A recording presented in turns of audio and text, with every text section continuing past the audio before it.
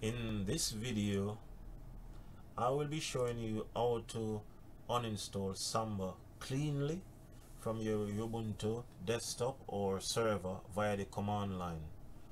First, we need to log into your server using your remote terminal software, either SSH or whichever app you use. Once you're at the login screen, you need to do sudo service smbd stop. This is to stop the Samba service if it's actually running, and also just as a confirmation that it's actually installed.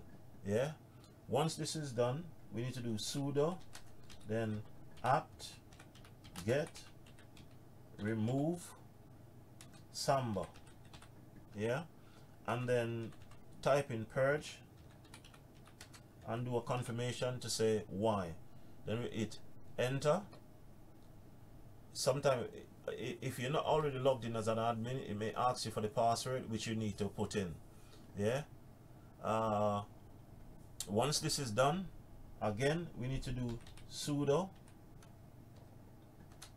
then apt-get remove, or we can just hit the up arrow to bring back this command again, and then change it from here.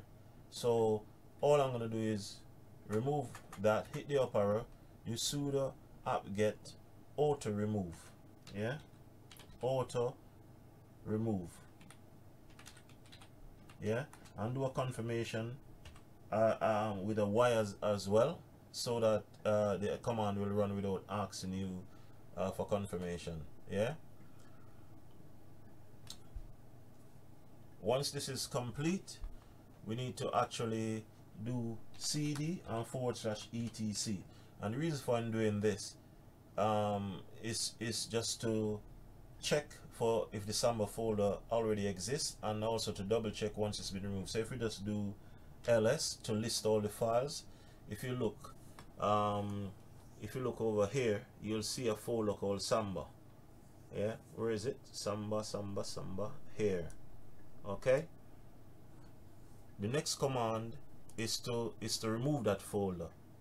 Yeah, so we need to do sudo, yeah, rm for remove with a -r, yeah, for this to take place. We do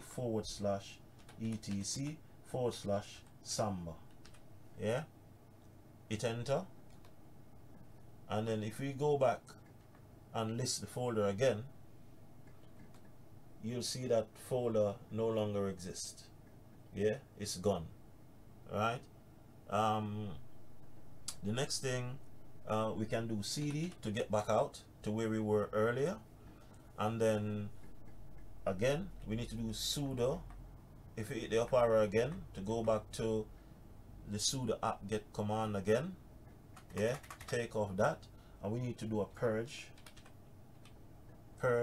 samba-common.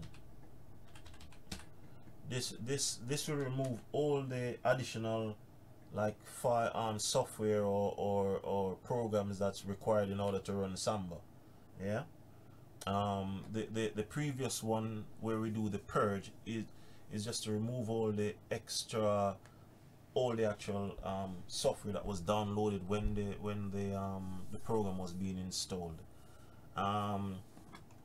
And basically that's it. It's as easy as that, you know, all done. You are now ready to reinstall if needed, or you can type exit to close the terminal.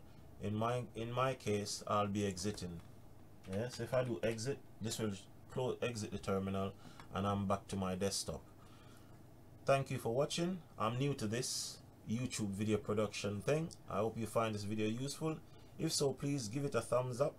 If not, please leave a comment below. Also, please hit the subscribe button in order to be notified of my next video. Thank you, take care, and laters.